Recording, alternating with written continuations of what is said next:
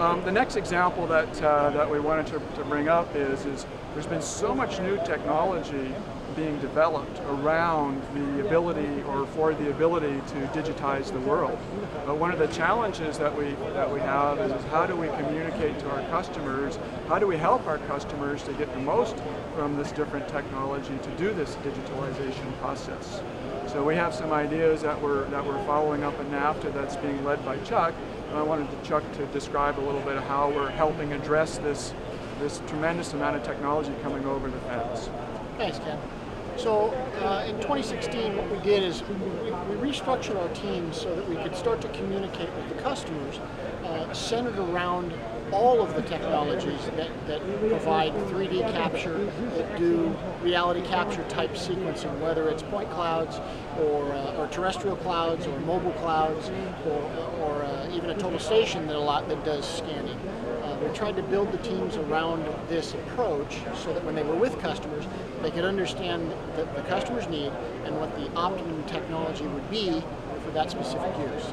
And this allows us to really integrate with the customers and instead of being a technology focused, really an application focused on how the customers are collecting the information, what the information is being used for, and then which technologies work best to solve that particular problem.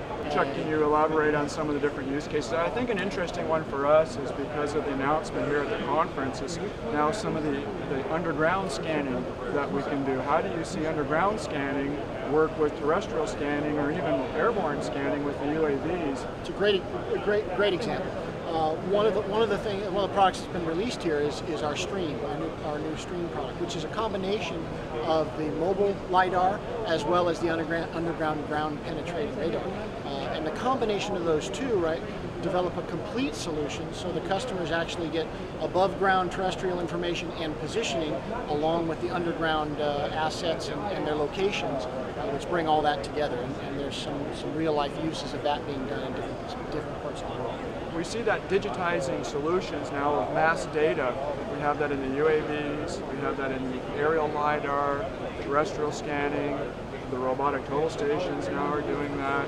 Of course, the underground, we have the bathymetric types of solutions as well. So again, this data has got to be all mashed together and produced into a final type of deliverable.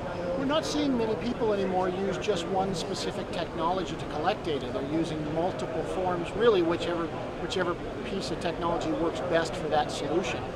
So it's important that they can be able to transition their total station over to their LiDAR and their LiDAR over to their mobile kit and their mobile kit down to their ground penetrating radar. So one of our focuses is to really try to smooth that transition for the customers so that they're not talking to 5 or 6 different people, they're not looking at 5 or 6 different ways of doing things. It's all really tied together to help them get a complete solution at whatever that technology might be.